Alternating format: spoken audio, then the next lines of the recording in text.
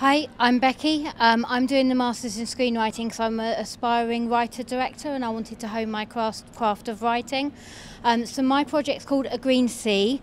It's inspired by the Wilfred Owen Dulcet Decorum Est, and it's about a medic in the war named David.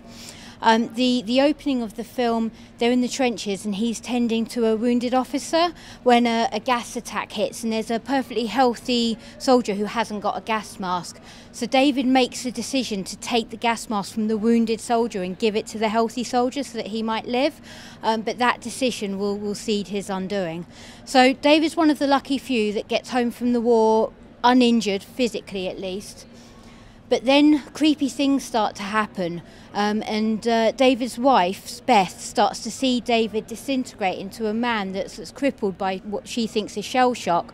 But David is insistent that he's being haunted by the malevolent spirit of Michael, the soldier that was gassed in the war. This film takes place towards the end of the film, where Michael is haunting David, and David's found a way to protect himself as a barrier against Michael. Beth can't see Michael. Beth can just see her husband disintegrating into madness.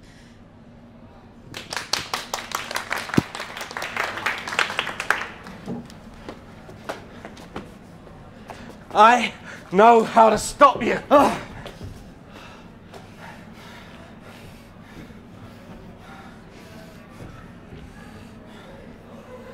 David! Run! What is this mess? Get away from her. Who are you talking to? Don't hurt her, please. All I can smell is the gas and a stench of death. No, don't break it. David, you're home. You're safe. Look what he's done to me. It's just me and you. There's no one else here. Come with me. We can go for help. No, stay. You're not the only one going through this. You can't stay in there forever. I can't leave. He's waiting for me. No! No! It's too dangerous. What is wrong with you? You're not listening to me. No!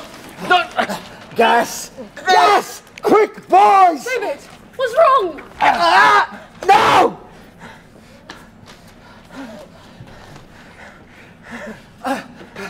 What just happened?